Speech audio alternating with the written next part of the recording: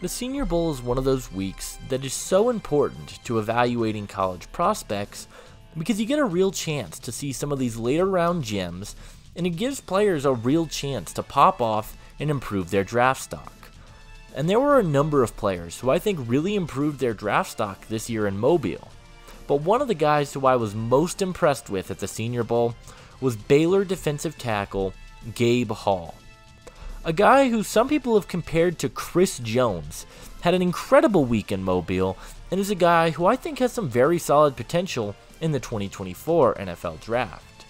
But hey guys, if you guys are new to the channel, consider hitting that like and subscribe button. Leave a comment and let me know which players you guys want to see me talk about in a future video, and without further ado, let's take a closer look at Gabe Hall. Hall has been a rotational piece for the Baylor Bears over the last few seasons, and he's had some solid production when he's been on the field.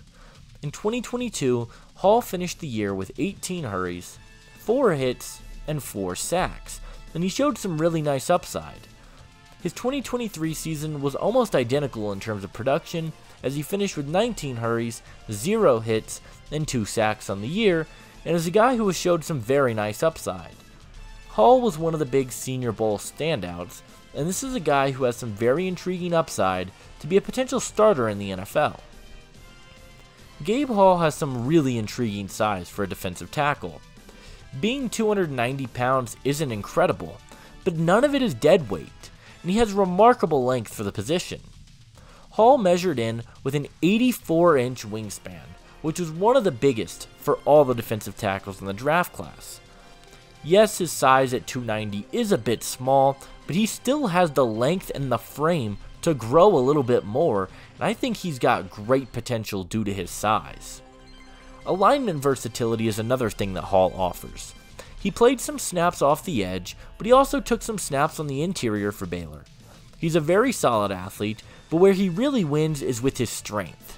He has incredible hand placement, and he has the strength to just push you back, which I absolutely love about Hall. This is a guy who can bench 500 pounds, and he made Bruce Feldman's freak list. His strength is truly unbelievable, and he continuously shows that on tape due to his active hands, and he shows his ability to win. Some people have questioned the athletic abilities of Gabe Hall, but I really don't buy it.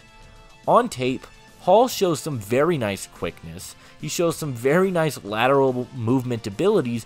I think he's an above average athlete. We saw it in Mobile. He didn't just win with his strength and power. He won with quickness. And I think he can continue to grow in terms of that. I think he's a really solid athlete. Hall is very much a work in progress though. Yes, the upside is there due to his strength and his athletic abilities and his size, but he really is yet to put everything all together. He's a bit of a tweener between edge and defensive tackle, and he was used as a rotational piece, and the production is lacking as well. Teams who take Hall are going to try and develop him and bank on the upside that he offers. I think Hall works much better as a pass rusher than as a run defender as well.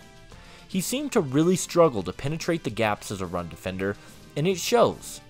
I think as a whole, Hall gets too reliant on his power and his strength, and he doesn't have too many moves that he uses to disengage. He has a swim move that he shows occasionally, but it's unpolished. I think he needs to develop a few more moves to get more separation from offensive linemen. Hall also plays with some high pads at times, and he struggles to generate the strength on a consistent basis. We know it's there, but can he generate it consistently is a question some people have with Hall. Gabe Hall has extremely high upside, but he still is an unpolished prospect.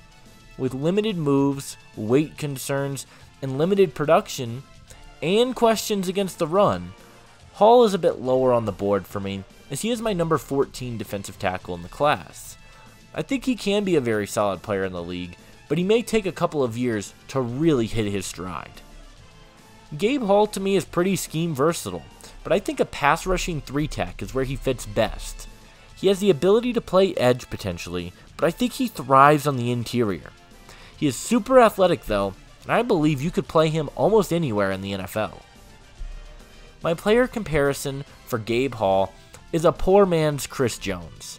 Yes, I know that is an incredibly lofty comparison, but there have already been numerous articles written about the similarities between the two, and you can sort of see it on tape. When Jones was drafted, we knew he was a freak athlete, who also had the tendency to play with high pads.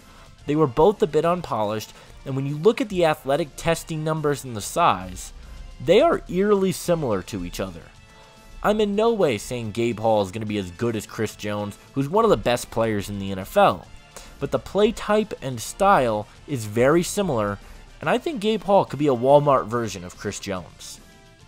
Gabehall is a green prospect. He has a ton of upside and potential, and his room to grow into his frame is so scary for the league. I think he's going to be a very sought-after prospect down the board, and I believe that Gabehall will be a 4th round pick in the 2024 NFL Draft.